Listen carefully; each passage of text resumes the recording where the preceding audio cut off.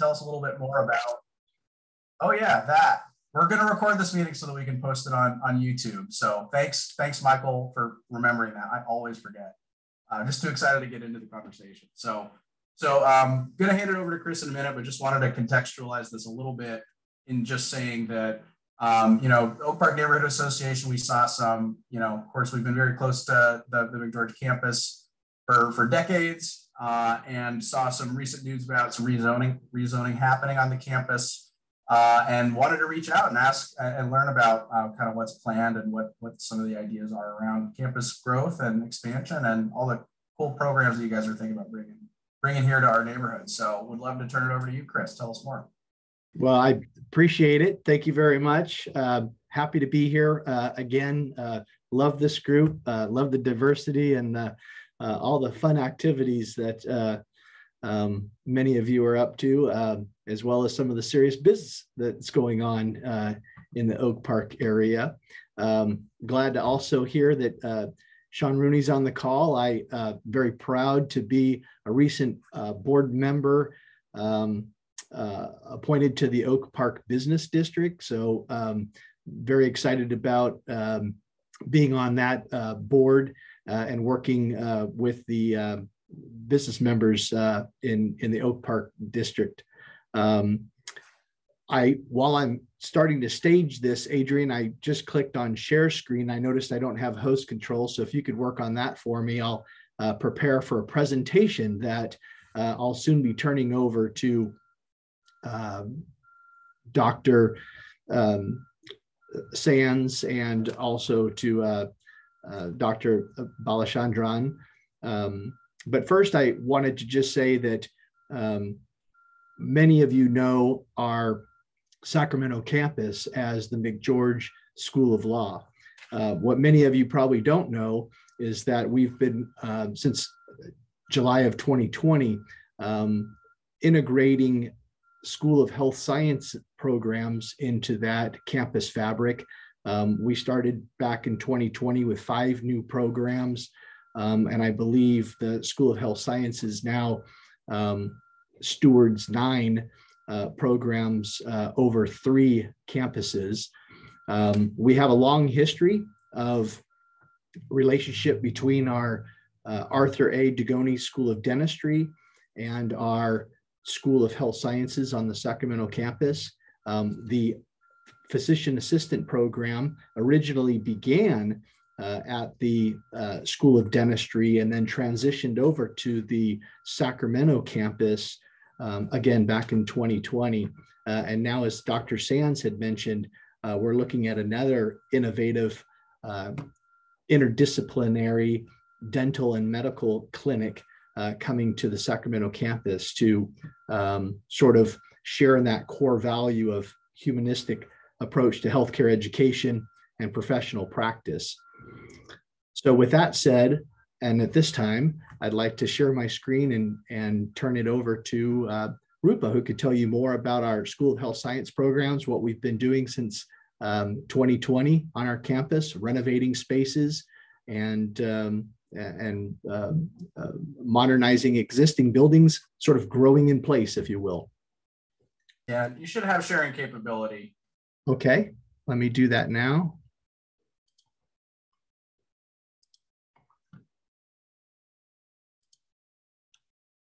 Looks good. We can see it. Oh, is it there? Am I in the right screen though? You see University of the Pacific School of Health Sciences. And it's not that presentation mode, but yeah, let me try to change that into, I thought I had it into slideshow mode, darn it, but let me get there.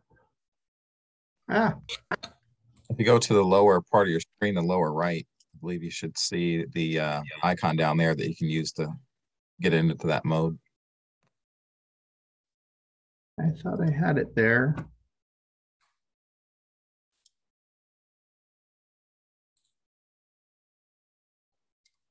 Yeah. Even if not, we can see it pretty well. Yeah. Okay. Well, I have it there, and I'm just missing the icon. I have it on my other screen here, but just to the left of the negative plus sign there on the side. Right. Missed it. Yeah, left. Yeah, there you go. There. One. Yeah, I keep clicking that and it's not transitioning over. I think it's because I'm in a, here, 1 second. Sorry for the delay. No problem. And let me go back to, here we are. There we go. Okay.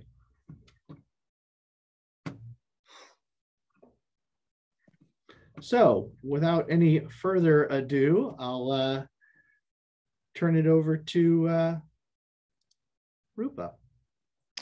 Thank you so much, Chris. And I apologize, I dropped off. We just lost power here in Oakland, but I'm joining you from my cell phone. So if my picture is a little grainy, forgive me. But really excited to be here and talk about the School of Health Sciences. So University of Pacific has a strong school and program of education in the health sciences.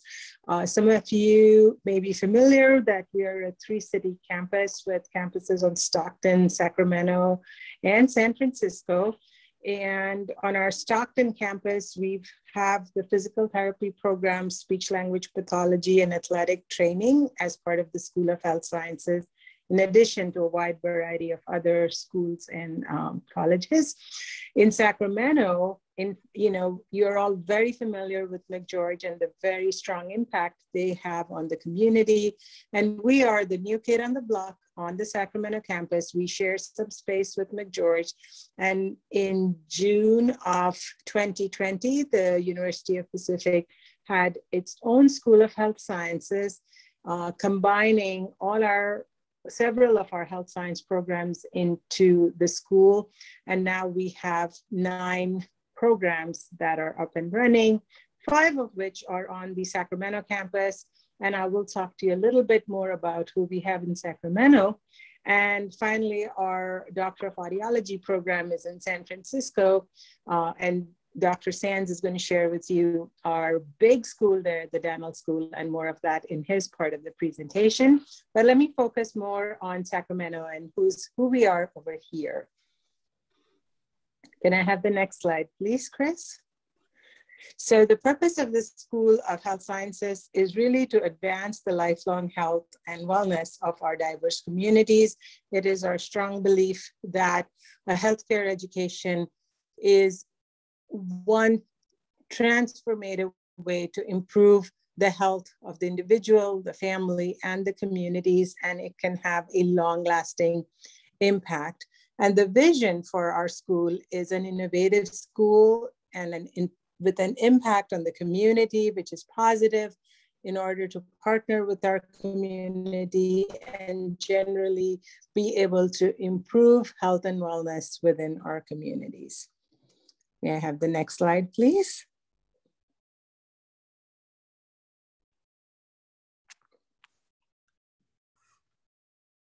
Chris? And hopefully you're seeing this in the full. Thank you. So a little bit about, I'm good, I can see good.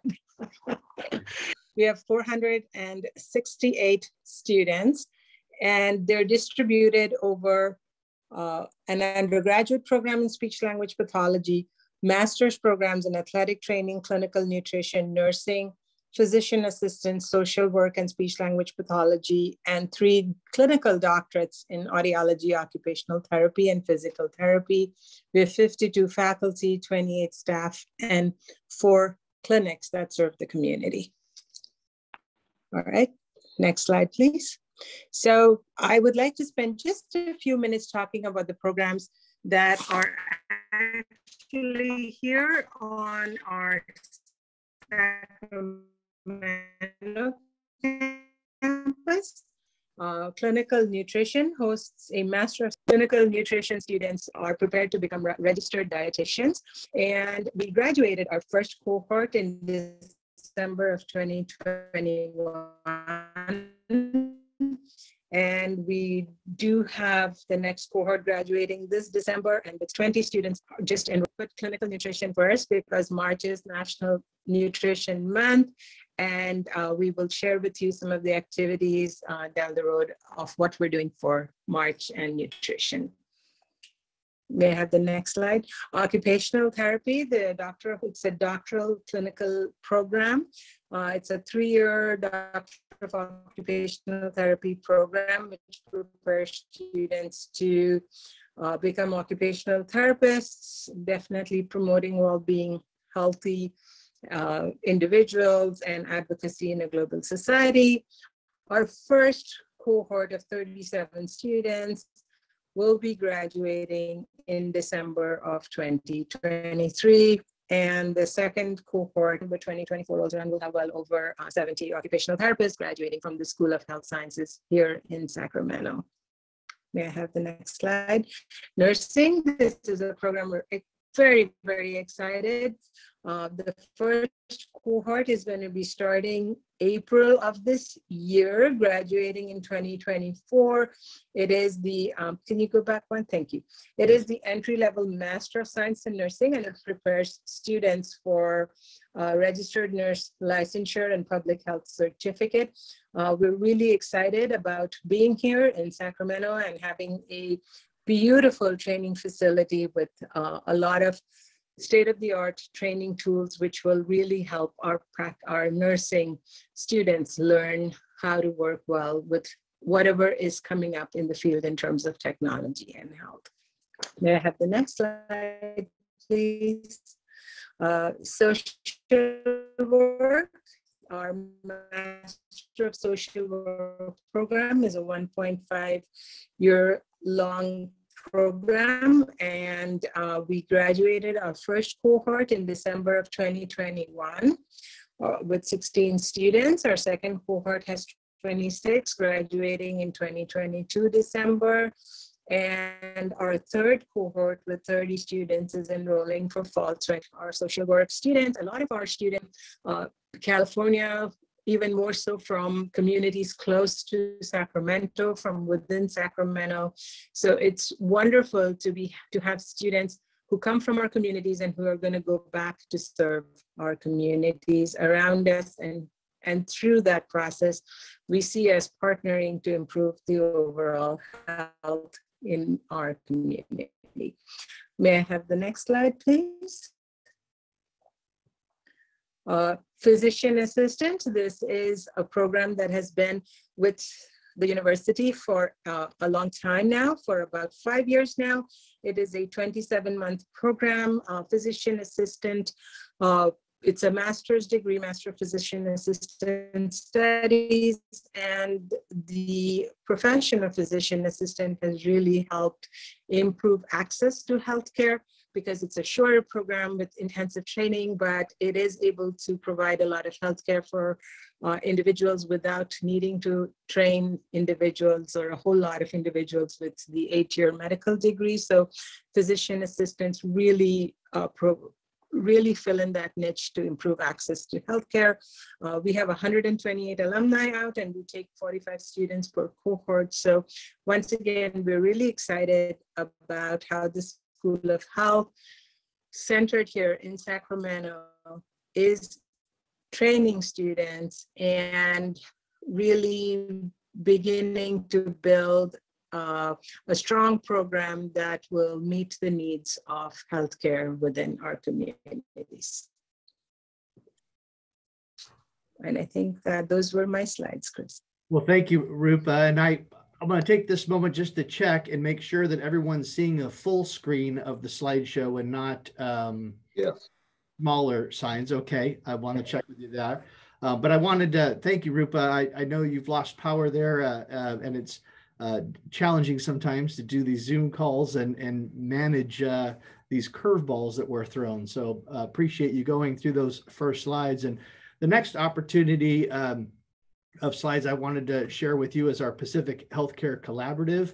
As Adrian mentioned in the introduction of this neighborhood meeting, that there are signs being posted on our campus which is really an entitlement process where we are trying to apply to the city to conform our current parcels to what we're actually doing on the campus. For so many years, it's changed, but we haven't kept up with keeping those parcels in line with its use.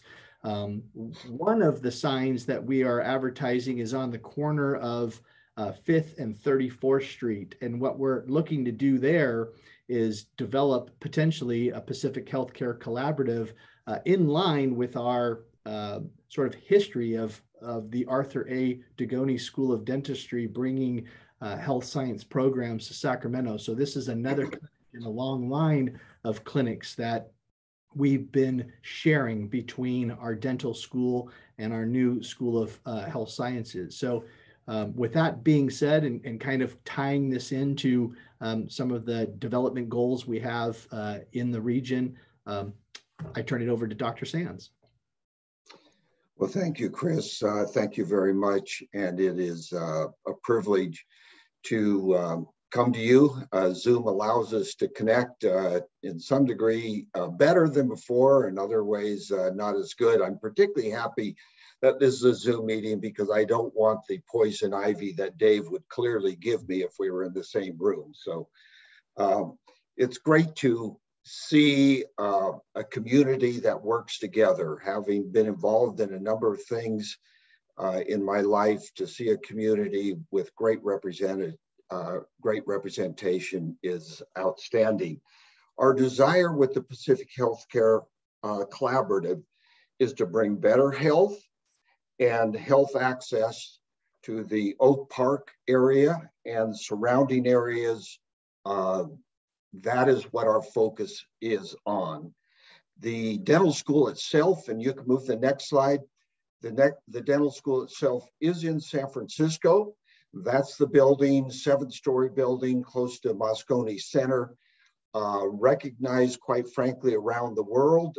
A lot of people don't know that the University of the Pacific has a internationally renowned dental school with people that are involved with things all over the world. And I'm privileged to be a part of that.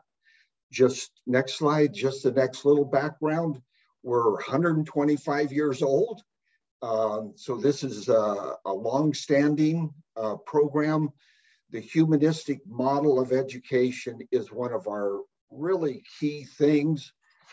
We believe that everybody intrinsically has value, and that we bring that humanistic philosophy to everything we do. And part of that is clearly just related to the people around us. We care for 28,000 plus patients. We give back, we do many projects where a core value is giving back to our location. And we do that actually around the state. Just some interesting information that sometimes we're not aware of. But as a basic statement, people will see their dentist twice as often as they'll see their physician. And about 27 million people will not see their physician that have seen the dentist. And the reality is that we have a window into the whole body and can do tests, and the mouth-body connection, which is really coming into focus this last decade or two, is very clear. The evidence is there, study after study. I mean, this is just a quick rundown. 47% of adults older than 30 years have periodontal disease. That's just a fact. 4.5 times the chance for a stroke if you have periodontal disease. 2.6 times the chance of Alzheimer's. 30% greater chance of coronary artery. 2 to 3 times greater to have a heart attack. And we can do, for instance, in this mouth-body collection, we can do genetic tests in the saliva. And there are just about 100 markers that indicate a propensity for certain things. And yet the reality in the health sciences is that everything has really been siloed. And our goal is real clear here. We're seeking to establish in the Oak Park area the Pacific Healthcare Collaborative. This would be the first fully integrated collaborative teaching healthcare hub that will leverage interprofessional things, technology, partnerships, vendors, payers, and clearly the community. And that's why this is meeting is so important as we move forward, so that we're interacting with you and getting your feedback, because that is who we are as a dental school and as a university. So as I mentioned before, the history of health has been one where health schools have run in parallel.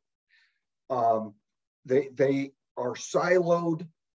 And the fact is, by not interacting in depth, the patient's health hurts. 27 million people in the US will have a dental visit, but never see the medical. Twice as many people will have a dental appointment rather than an appointment with their physician. So that's just clearly the history.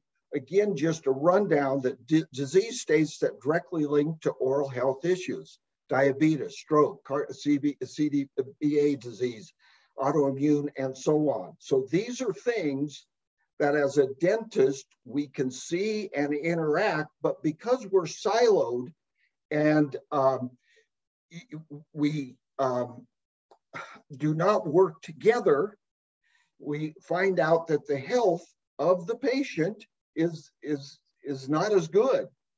So our vision with the Healthcare Collaborative is to improve the clinical and educational outcomes through collaboration, bring better health, increase health access to Oak Park and beyond, prepare future dentists for lifelong success in a changing health and science landscape, collect, analyze, apply data to improve clinical health and outcomes, embrace, evaluate, and incorporate emerging technology, and create a model that may be replicated by other health science centers across the US.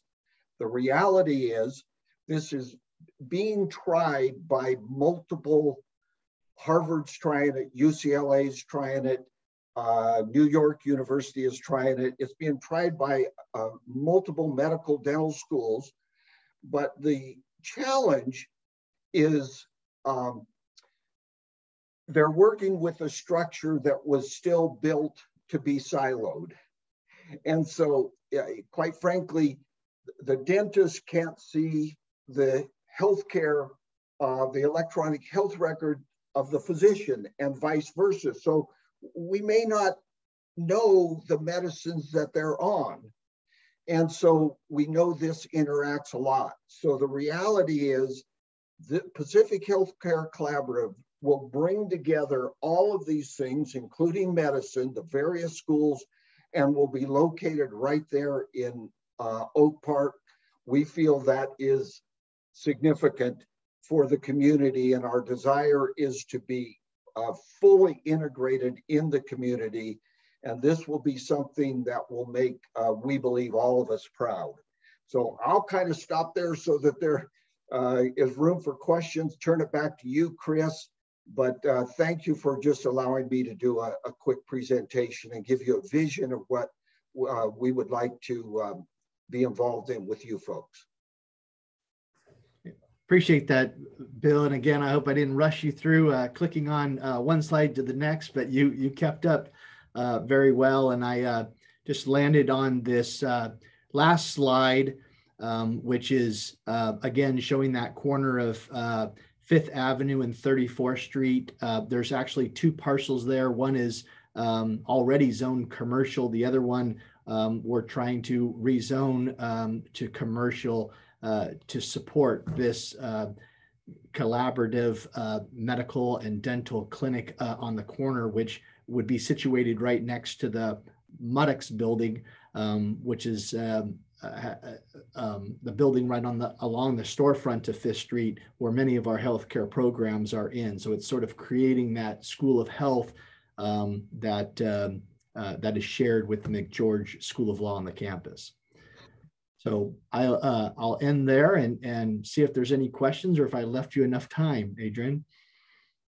No, this has been a really great presentation. I have learned a ton, in fact, and really just want to, our job is to be a channel for neighbors to be able to have conversations with folks like McGeorge, and so want to, elevate any questions that folks might have, and if not, I have some questions for sure, but I really, really appreciated the time and the presentation. Look forward to working with you on this.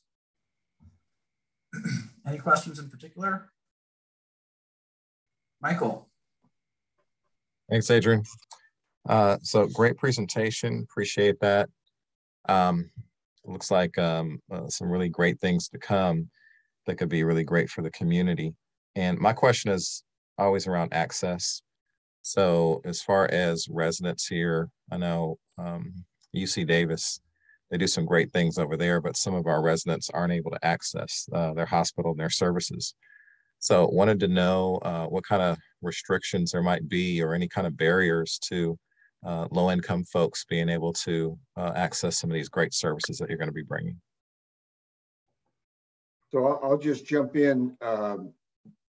We believe it will be fully accessible. It's one of our goals, one of our visions, to be a part of the community and to treat the community and they be a part of the team. So I am not aware of any barriers that I have been involved in speaking with everybody. So it will be a community-based healthcare collaborative in that respect. So I see no barriers.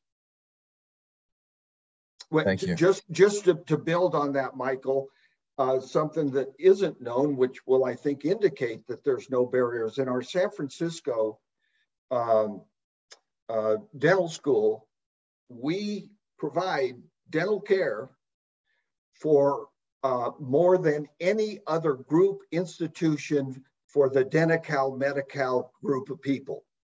So you can go down to what medical schools, dental school, anyone, we provide the most. That is my full understanding, and I've heard that from multiple sources that would not tell me that without being true. So we work to tear down barriers, to be honest with you. Thank you. That's very reassuring. I appreciate that. Thank you. Let's go to Cassandra, then Dave. Yes, I too was impressed with the presentation and your opportunity to bring some of those services to Sacramento and particularly Oak Park. I have one follow-up question to what Michael said and then another one about the development. So will your services be provided by students? Is it sort of like a teaching or learning clinic, or will it just be fully staffed by full professionals? So I'll jump in if you don't mind. We will be starting a full new, I'm speaking now toward the dental side, okay? We will start a whole new cohort. They will not be people from San Francisco that come over and spend a week and then go back and forth, and so that there is no real relationship. The cohort that we plan, we have the International Dental School of our dental program of our dental school in San Francisco. To be very honest with you, we get 600 to 700 applicants for 24 spots. These are some of the finest dentists around the world. It's very hard to choose. They come already as a dentist. We will be starting a cohort there, a whole new cohort there. And so they come to be further trained in the United States to get what I'm just going to say is the best training, but they come with a great deal of skill and knowledge. Trust me, we're able to choose from the best in the world that apply. That's just the fact, because I've been on the admissions program to understand. And so our approach sort of on a development end, and I want to hear your second question, but the idea is to place those clinics on the first level where they're most accessible to the community. And then, since we have an opportunity to grow other programs on campus, since there is a need for additional space because our School of Health Sciences is getting overwhelmed with applications for student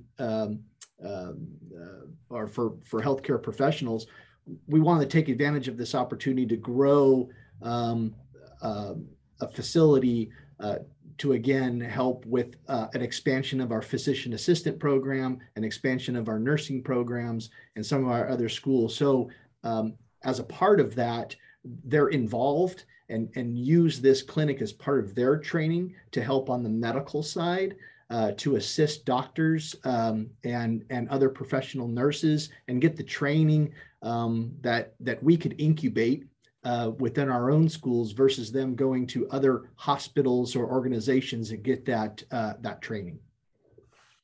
Okay, thank you. That's good clarification.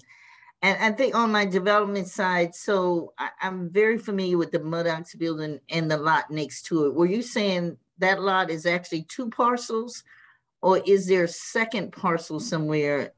Just if you could clarify that for me. And then it sounds like the first floor would be more clinical. And how many floors are you looking at that would be more, I assume, classrooms and no housing, right? Or is there housing? That's, well, first and foremost, that corner lot, which is a parking lot, has 2 parcels on it. Okay. One parcel is zoned high density residential and the other one is commercial. So in order to develop the property, we would look to conform it all to a commercial zone, which is what the Muddox building next door is on. The building, paying attention to municipal codes and to city ordinances with regard to setbacks and with regard to massing, we're being very conscientious about how large we build and how much sausage we can fit into this casing, to be quite honest with you. So trying to make sure that we don't overstep our welcome. We have not yet selected a design firm to work with us, so we don't exactly know how large yet that we would like to take to the city and discuss with the planning departments. So we're at the very early stages of just doing an entitlement, making sure that the zoning is correct and that we can, grow more dynamically on our 13-acre footprint in Oak Park. Thank you. Yeah, so I'm going to paste in the chat just something that came out in the Biz Journal. This was back, this may be old information, but they did mention, housing on 2 of the parking lot sites. And so, just very interested in, as a community that needs more housing, kind of very interested in. Well, I'm glad you brought it up. And we first started off thinking that we could do a dental medical collaborative and somehow fill the void that we feel we have as a school and the Oak Park area has with regard to housing. We quickly found out in sort of the pre-planning and programming that that would create just really too large of a facility. Our campus master plan in Sacramento at one point had housing focused on the southern end of campus next to the Bimbo Breads facility. It's where we already have 2 resident communities, and one of them is quite old and probably has seen its use of life. So if we were to do new resident housing, that would probably be the location that we would focus on. After a campus needs assessment that we recently did, we recognize that we're woefully behind in providing housing for our students, but that would probably be another project and not a project that would be tethered to this project. But it's something that we're aware of and we're working on to improve, but it wouldn't be on this particular corner. So I wanted to go to a couple of questions in chat, and if folks have questions, please raise your hand. It's easier to manage. But Rosalie, would you like to unmute yourself and ask your question about the old library building? Sure. So we're just wondering, when you said giving back that you like to give back to the community, one of the heartbreaks that we experienced right after we moved to this part of Oak Park was that the library closed down. We visited it once and then it closed down. So it must have been we moved here in '93 to this house that's a few blocks away.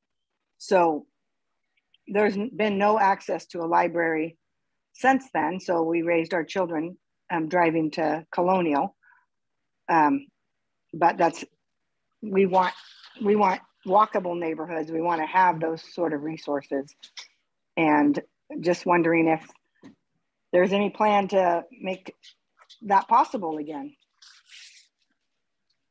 Well, I appreciate the question, and I know that there's a lot of history behind that building. I recognize its former library status within the community, and now it's really being underutilized, quite honestly, as a building that supports our technology and our mailroom and duplicating surfaces. For the most part, the building has been closed to the university as well as to the public. We're trying to figure out what exactly to do with that building. We have done some investigative work on its structure and its integrity, and looked at what costs would be to renovate and or develop that piece of property, but we have not taken any strides into doing so. So right now it is a little nebulous in what that building will do to serve the university or to serve the Oak Park area. But I know that we have a history on the Sacramento campus with our McGeorge School of Law and now with our School of Health Sciences to give services back to the community. I know we have 7 legal clinics that we help with homeless and advocacy groups. And again, we have different health clinics that we're either managing on this campus or other campuses, as well as the new collaborative that's coming to the campus, hopefully. So I wouldn't put it past the university to do something that's community-based in that building. Not sure if it would return back to a library, but I could surely see it serving the community in one way or another.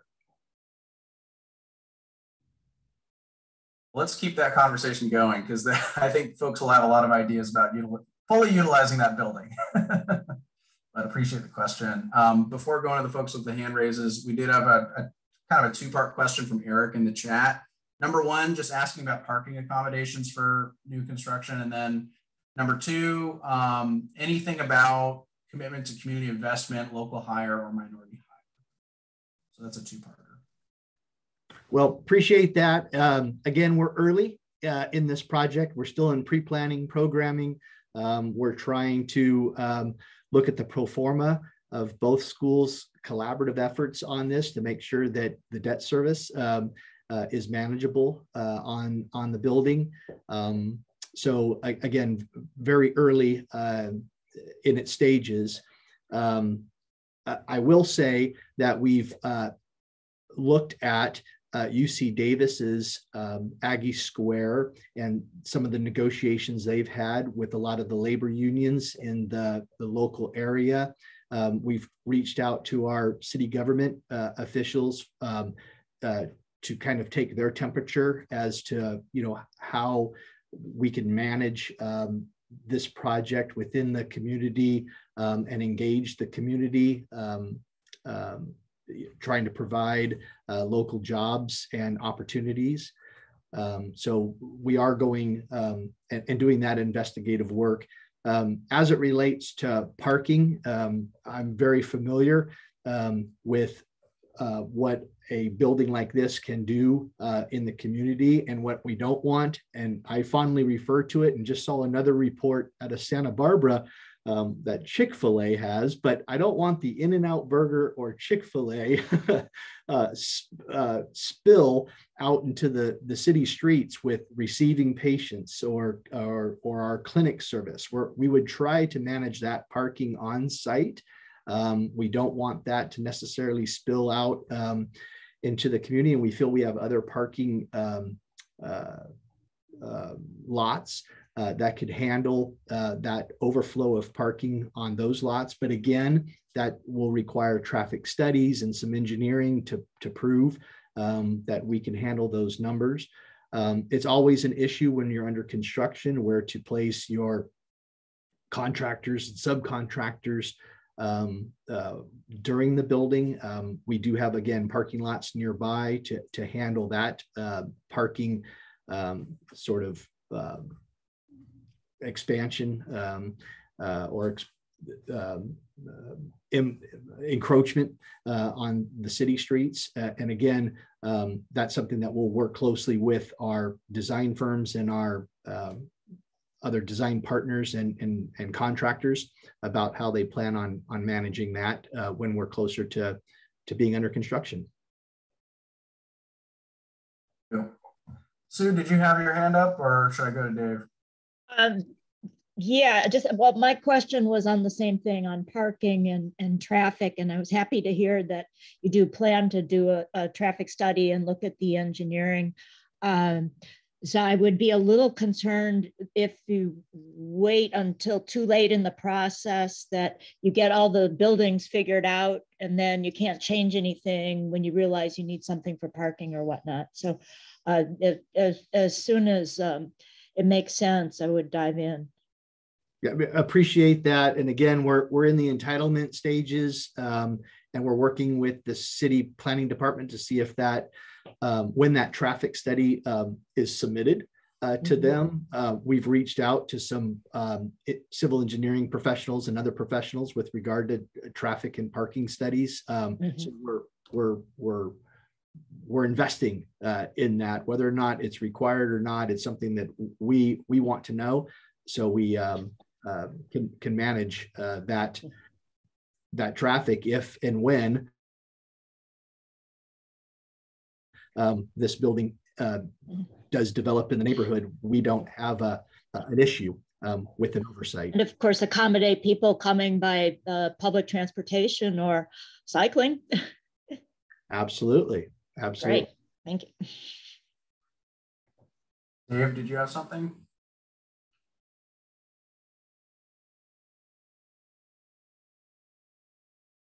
Some of the questions I had already been asked by some of the participants. Like, for example, Mr. Blair was asking about accessibility to Oak Park residents. And I was curious, so are you envisioning some type of outreach to members of the Oak Park community to potentially be seen by some of the students as kind of like a teaching learning process where they get access to some of the programs that you intend to offer? If so, can you offer a little bit more on that?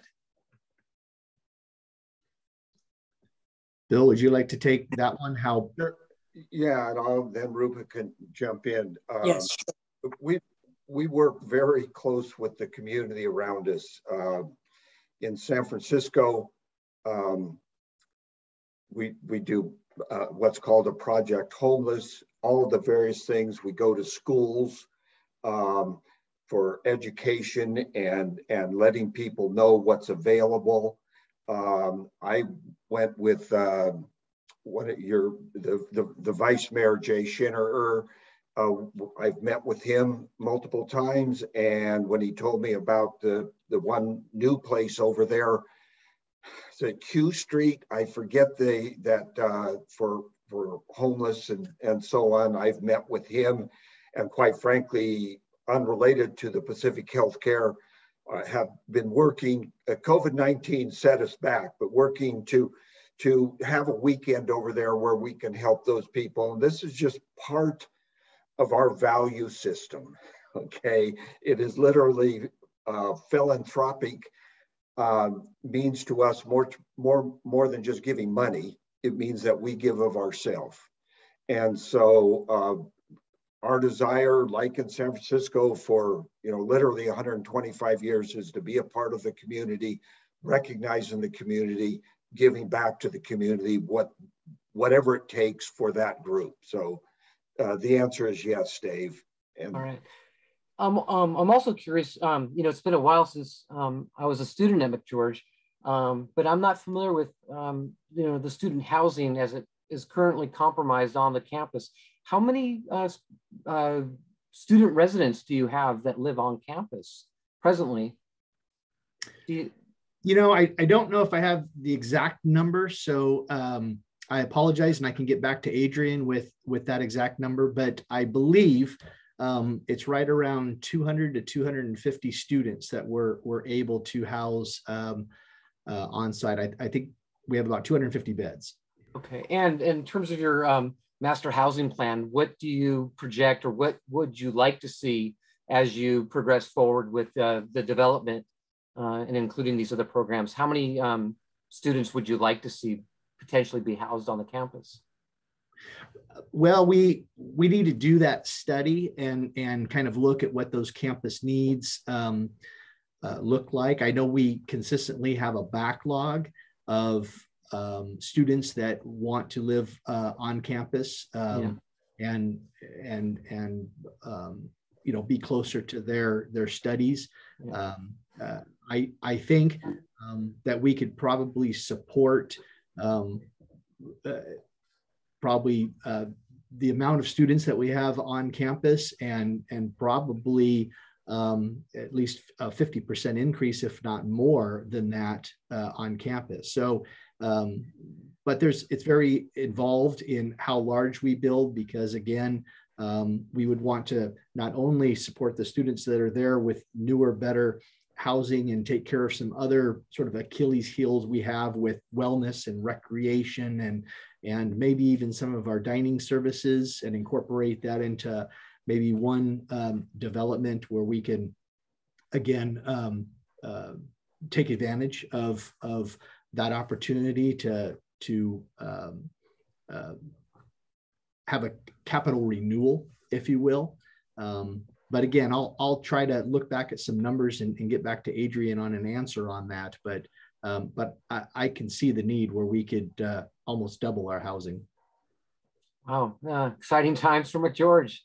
The programs that you're offering, do you think they're going to be exclusively all day classes, or do you think some of those undergrad programs will be also night classes?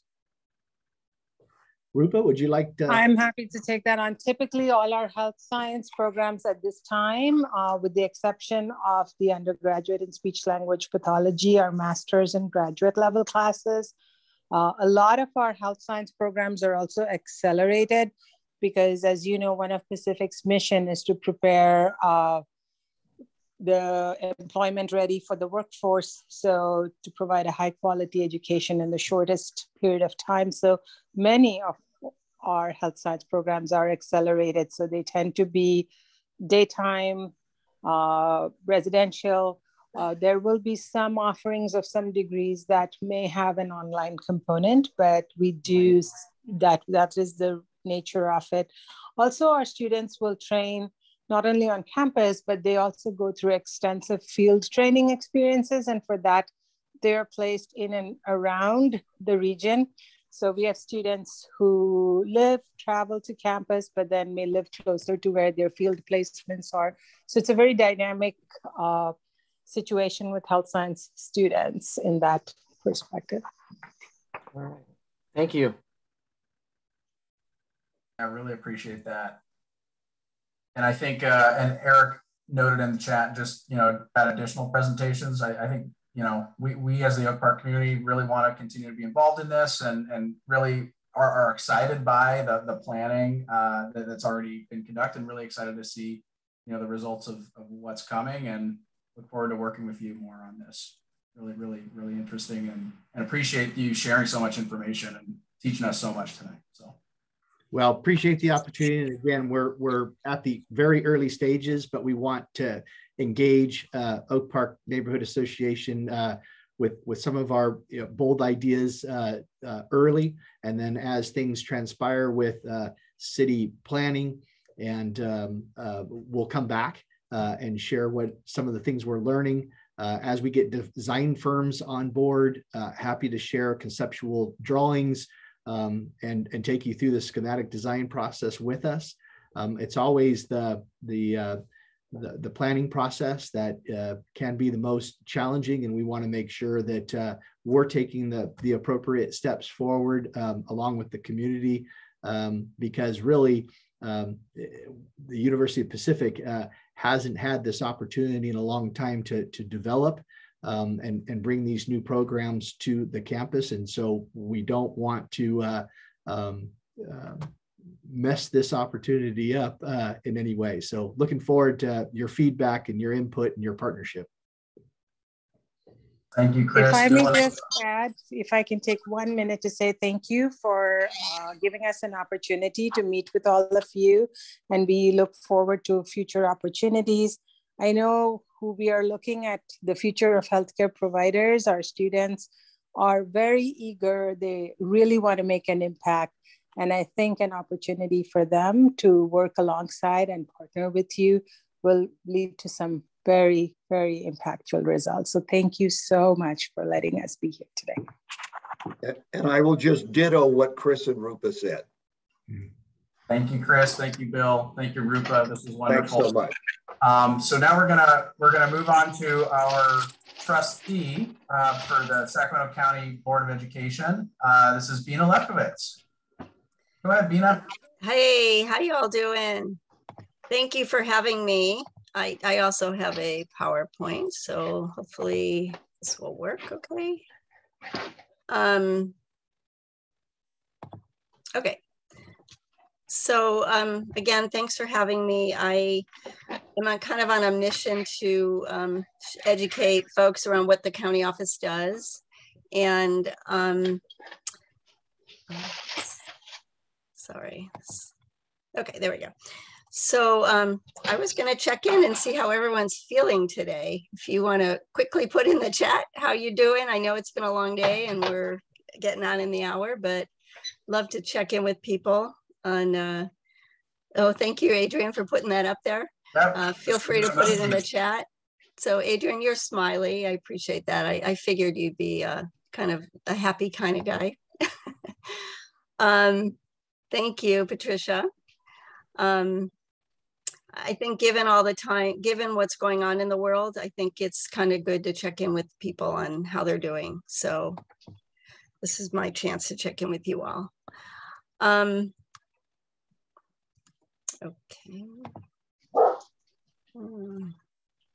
Oh, there we go. Okay, so I wanted to just chat a little bit or just share a little bit about who I am. And I've been a trustee on the county board since 2017. My background is in youth development. I've spent most of my life working to help adults help adults engage with young people. And someone has their, is not muted, if that would be okay. That's a fair, go for it. Okay. And so most of my life has been focused on youth civic engagement and career pathway development. In the last few years, I've been focused on youth mental health. I've been a leader with Sacramento area congregations together for the last 15 years, doing a lot of advocacy at the Sac City Unified School District around social emotional learning and mental health supports for students. I do have the honor of teaching a class at Sac State to freshmen, and I also am faculty to the School Boards Association, teaching other county trustees about good governance. So the County Office of Ed, we see education as a way to empower people. And our mission is really to provide leadership, build partnerships, and to the end purpose of improving the quality of education. And we think about education both for adults and for students. I thought I'd just share with you, there are 7 trustees on our county board. I'm the Area 1 trustee. They're in the middle, but there are 7 of us. So I wanted you to just take a quick look and see, we cover the whole county. Every county has a county office of ed. And what our board in particular does is, so we are unique in that we have a appointed county superintendent. Most county boards of education have an elected county superintendent. And so what we do as a board is distinct from what the county superintendent does. So we do hire our superintendent.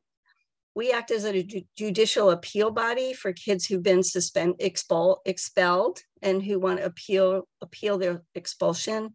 We also are an appeal body for parents who want to transfer their students to another district. And then we're also the appeal body for charter schools that get denied at a district level. They can come to us. The other thing that our board does by statute is we are the governing institution or the governing body for the juvenile hall and 4 community schools that we run. And those are for students who've been expelled or who have severe emotional disturbances.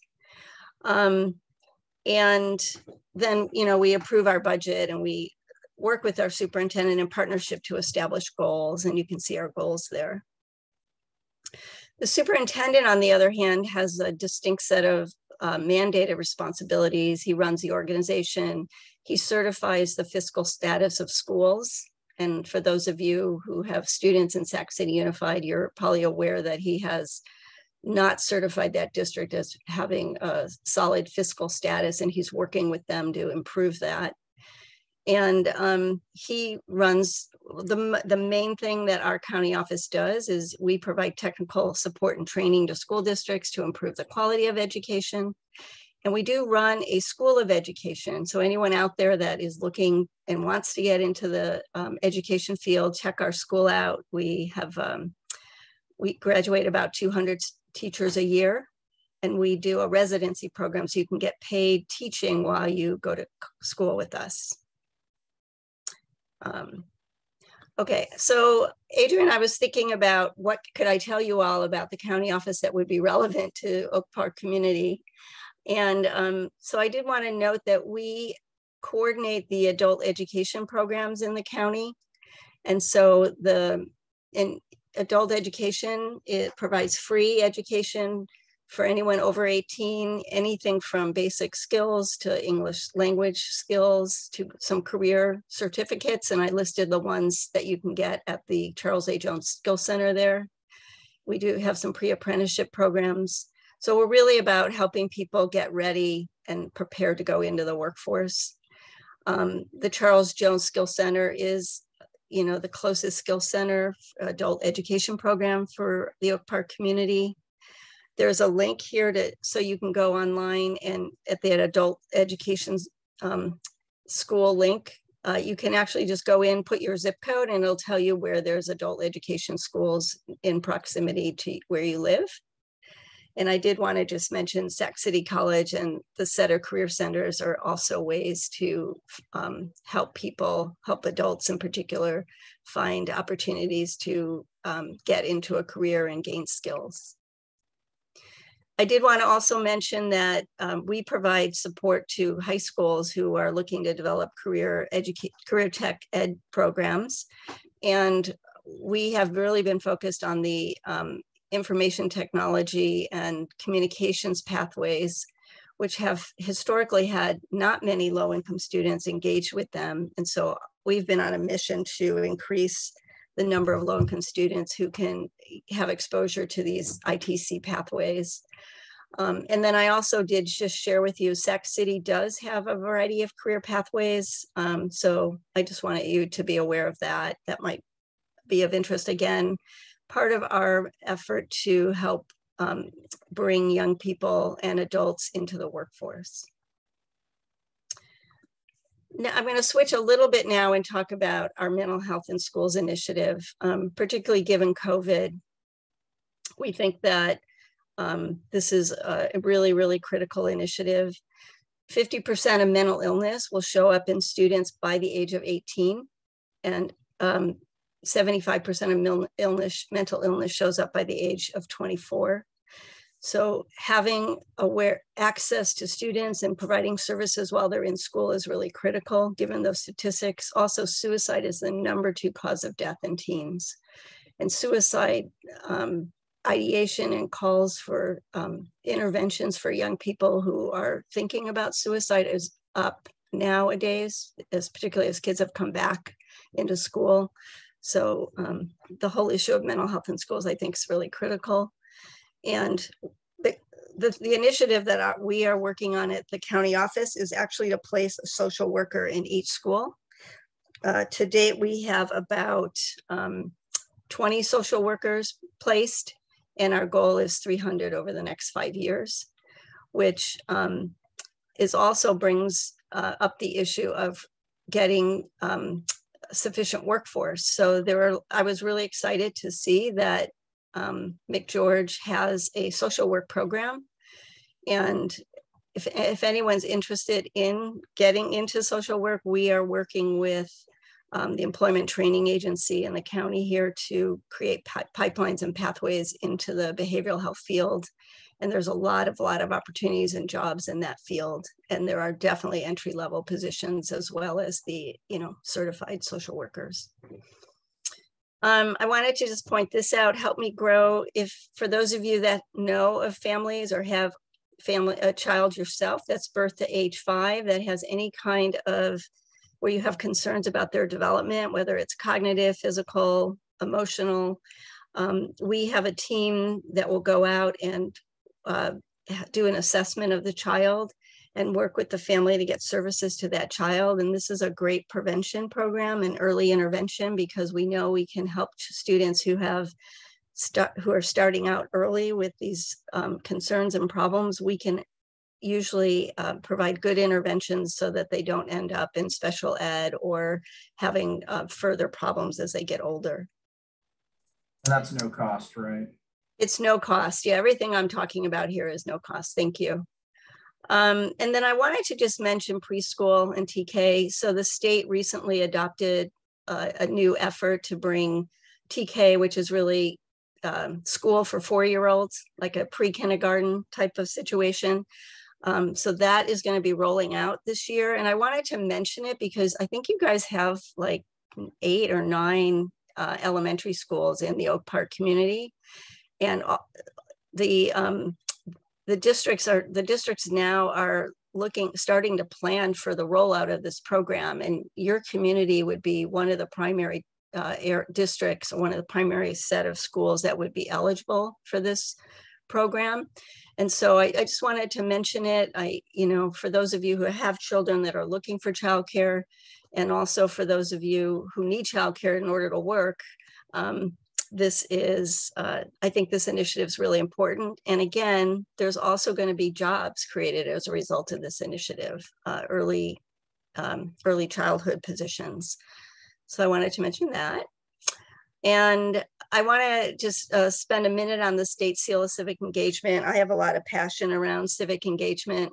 The state recently adopted a seal where students graduating from high school can get a certificate saying that they are that they've completed certain types of civic engagement activities. Sac City has recently provided this seal for its graduates. So the graduating class this June will be eligible for the state seal. So just trying to get the word out to families. If they have students in Sac City that are in 11th and 12th grade, their students can complete certain activities and be eligible for this seal. But also we need community partners who can work with students and help them learn about community issues and offer them the opportunity to help be problem solvers in the community. And then this is probably one of the reasons I ended up wanting to be on the county board, is because we serve kids in the community, in juvenile hall, in the community schools. These are often students who would otherwise drop out. They're students who come to us with a lot of challenges. And we, I think, do a good job. We only serve about 1,000 students unlike Sac City Unified, which has over 40,000 students. So we don't serve a lot of students, but we serve the students who really, really need support. And we are providing career tech opportunities for these students. We're looking at giving them college access early while they're still with us in high school. And we've developed a scholarship fund to provide incentives for them to go to college. And we provide a mentor as well as a scholarship. And that's pretty much what we do. And those are some other things, but I'm glad to answer questions, and I appreciate your listening. I know it's late and I know I'm passionate about this, but I appreciate you all listening, and I'm glad to answer questions. Yeah, that was a really great presentation, Bina. I'm curious kind of about I know this was just something touched on, but the job centers and Charles A. Jones, and I know there's, isn't La Familia opening their opportunity center, or at least they got $2 million from the city to do that. Mm-hmm. Like how, I guess, what would that look like kind of within the scope of SCOE, or how could SCOE support that program? Yeah, I mean, I guess they could apply to get access to some of the adult education funds. And Cassandra may have an idea on this. I'd have to check, but I would think that they could become part of that whole collaborative around adult education. And like right now, I believe, like in a school setting, you can offer like ESL classes. And if you have like 15 students, you can often get reimbursed for that class through the kind of adult education funding that's out there. Gotcha. Now it looks like Avery has a question in the chat. Avery, do you mean, so she's asking, is there somewhere I can go to see the behavioral health opportunities? Do you mean job opportunities, Avery? Yeah, you mentioned, Bina, that there's like a pipeline for those who are interested in, I might have misheard, but was it like social work opportunities with a pipeline for behavioral health positions? Mm-hmm. Yeah. Is there somewhere we can go for more information about that? And then also my second part of that question, are those opportunities you mentioned were entry level? Are there opportunities available for to provide peer services? Yeah, thank you for asking. This is like, I love and am passionate about the whole issue of peer programming. There are actually a lot of, in the county mental health system, they've created a classification called peer advocate. So when the county funds a provider to provide mental health services, they also fund not just the social worker, but they fund a peer advocate. And a peer advocate is that you have to be 18 years of age. Generally, they're looking for people with lived experience. And that's about all you need. And then they'll train you. And there are lots of those jobs. If you just go online to like Indeed, or just even put peer specialist, peer advocate into Google, you'll see there are lots and lots of jobs in the community around that. The other part of that is the state recently created something called peer specialist. So it's like the peer advocate, but it now aligns with this new state classification. SB 803 stuff. Yes, okay. Right, Avery. Okay, so yeah, so there are, if you're interested in the peer specialist, you can get trained up for free in our community through Cal Voices, and then you can apply to get certified. And then again, there'll be, I think, more and more jobs in the peer specialist arena. And then I would say outside of that, I would probably refer you to SETA, because they're actually facilitating an initiative with the county, with SCOE, with some of the mental health providers, and with Los Rios and Sac State. And they've created a collaborative to build out the pipeline from high school to community college to college into the field. And we actually, I'm sorry, I'll end in one sec. We actually have money to pay stipends to young people if they're getting their BA, if they're getting their master's. We have some grant money to pay 200 hours of stipend to help some students who otherwise might not be able to volunteer to get their hours, their hours needed to get towards their credential. So maybe you can just also reach out to me and I'd be glad to talk more with you. Yeah. Yeah, drop your email in the chat, Bina. Okay. So everybody can get in touch, and others. And then Sue's asking a question here that kind of is related to a question I want to ask, which is kind of about SCUSD. So, you kind of touched on like the money troubles, and receivership is like that big scary thing that might happen. If receivership were to happen, what would SCOE's role in that be? What would that look like for SCOE? Yeah.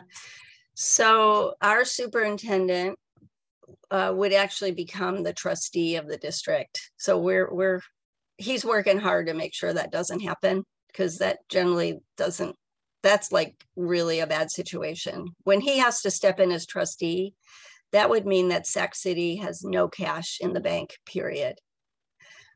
He's working hard with the district. He has a staff person over there, a financial analyst type person who is helping the district. He's helped them hire a really good chief financial officer.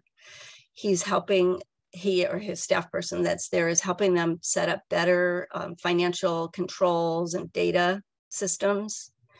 And he's basically, our staff there are serving as kind of like if you were a person in debt and you needed like a coach to help you get out of debt, that's our role there. We're like, well, should you be spending money on that? What's the impact of doing that? Are there other options? That kind of stuff. But at the end of the day, he would be the trustee. And even though he's the trustee, my understanding is the board then wouldn't really have a say. This is my understanding. The superintendent, I think, goes away, and but the union contracts still are in place. Gotcha. Any other questions for Bina while we have her? Well, I'm really interested in seeing how some of these programs roll out, particularly the TK programs. That's really exciting. I think you said it right. There's a lot of opportunity, particularly for our neighborhood, to take advantage of some of those resources. So thank you. Yeah, thank you. And I'm always around. Just give me a holler. I'm glad to talk more about young people, students, SCOE.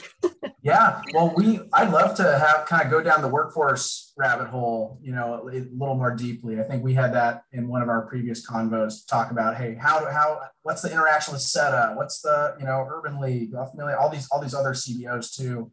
Like kind of how does this whole holistic workforce system operate within the context of what you do? So let's have that at a future meeting. And actually, can I just respond to Sue's question about where Sac City and SCOE are different? Just another. So Sac City runs its own district. They have their own superintendent, their own board. They serve the 40,000 kids in that district. They make all their decisions. The county office of ed is like we have 13 school districts in our county. So the county office of ed is like an umbrella, but we don't tell those districts what to do. We provide technical assistance and support. We make sure they're in compliance with the education codes. In terms of the fiscal issues, we are like the watchdog, if you will, and we're making sure they're fiscally sound. And if they're not, we provide technical support. But we're kind of an overarching technical support agency that helps our school district, our 13 school districts and our charter schools be successful. That's really our mission. Does that help, Sue? Yeah, so the cities that are unincorporated, like Carmichael, they fall under San Juan, so that they've got a school district, even though they don't have a city. I mean, unfortunately, the city jurisdictions and the school district boundaries are all different. It doesn't matter. Like Sac City Unified actually is it partly in the county? It's got the city of Sacramento. It's got a little bit of Rancho Cordova. It's crazy. All the boundaries are crazy. Thank you. Confusing. It is. Well, thanks, Bina, for joining us. And yeah, let's keep the conversation going. Really exciting stuff. Okay, now we're nearing the end of our meeting. We have 3 minutes left. Time for announcements. Who wants to share some announcements? Robin. Hi, yes, I'm Robin. I'm here with Assembly Member Kevin McCarty's office. I just want to thank everyone for their presentations. They were so informative. And I'm so glad to see all that's coming to the Oak Park community. I did want to do a quick shout out. I know we're short on time, but Assemblymember McCarty is gearing up for his Mother's Day donation drive. There are a lot of families in need this year. We're partnering with the Sacramento Food Bank and Family Services. And I took a tour of the facility yesterday, and they're doing an excellent job getting resources to our community folks here, especially here in Oak Park. They serve your area greatly. What they're in greatest need, I went there yesterday and saw there was tons and tons of infant and toddler clothing, but like this little small section of clothing for children for the elementary school age and above, preteen. So we really have a great need for children's clothes, sizes 5 to 16. They also have a great need for pull-ups and larger size toddlers for 4T and 5T, and also a great need for strollers. So we're going to be rolling out that event. I'm going to be sending you, Adrian, flyers when we get everything settled. We're going to be accepting donations in early April. We'll have bins at several locations in the district, and also there'll be a time to drop those items off at the food bank. So I will keep you posted on that. And I'll also put my contact information in the chat. You guys can always reach out to us, all of your Oak Park neighbors. If you have any questions about state agencies, legislation, you want to reach out and get some assistance with any of those things, please give us a call at our district office. Thank you for having me. It's been a great meeting. Thanks, Robin. Stephanie, then Rosalie. Oh, you saw me? Great. You know, I've got stuff. I have stuff for you. I just wanted to share something very much that's going to be family oriented, and we're glad to bring it back. It's called Easter in the Park. That's going to happen on April the 16th at 4040 4th Avenue Park. It's going to run from 11 o'clock till 2 p.m. I'm happy to say that we'll be working directly with, of course, City Church, Community Wellness Forum, District 5, and the Night Market Series. So this is going to be really huge. We love to have the kids out just Easter egg hunting. We're going to have the police department there, the fire department, and all the works. We're actually bringing vendors in this year too. So it's going to be fun along with DJ. So come and join. It's free. You'll see posters going out soon.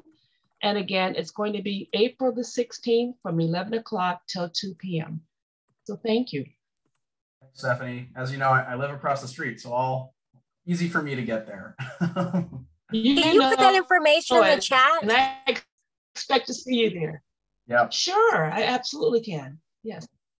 All right, let's go to Rosalie. Thanks, Rosalie. We see what you posted in the chat. Oak Park Fix-It Cafe. Sorry, I'm managing a lot of children, and I was trying to do that at the same time. Yes, so just so for people who don't know, the Oak Park Fix-It Cafe is an all-free event where neighbors come together. It's just sponsored by the neighborhood. A bunch of neighbors come together, help people fix stuff. We've got electrical repair, bike repair, face painting, knife sharpening, sewing. Those are the main things that we do. So bring your broken stuff and come and join in. It's a super cool community event. Thanks. Great. Thank and you. It's March 12th. You saw it. It's in the chat. March 12th, 11 to 2 at the Oak Park United Methodist Church, right next to the Oak Park Brewery. All right. Sandra. And then Matthew. Thank you. As I was listening, I'm like, oh yeah, there's a lot going on. This Sunday, movie matinee at the Guild is free for families and adults. We'll, in honor of Women's Month, and also we'll be showing Hidden Figures. And so that will be great at 2 p.m. this Sunday. And we do movie matinee every first Sunday at the Gill at 2.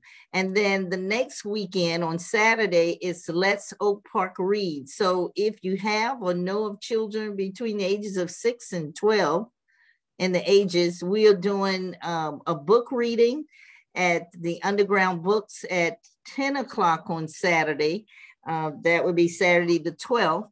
And they get to read the book, build a rocket, and then they get to take a book home with them, all for themselves. And the parents even get to engage in reading activities and get a book as well. So that's it for now, but lots of stuff happening at the Gill and Underground Books. Yep, comedy night on March 26th as well. Right, I saw you put that in the chat, and that's what reminded me. Oh my goodness, lots of good things going on in Oak Park. What's going on, Matthew? If anybody's been trying to plant some seeds from the library, I was just there recently and they're completely out of seeds. That being said, Find Out Farms has a free seed box. So if you want to come by and browse the free seeds, or if you know anybody who is a gardener who maybe doesn't have access to some seeds at the store, they can come by, pick as many seeds as they're going to plant, go through our list. And if they want any gardening advice, that's free as well. Every Friday, 2 to 7, drop off your food scraps so we can compost it. Thank you.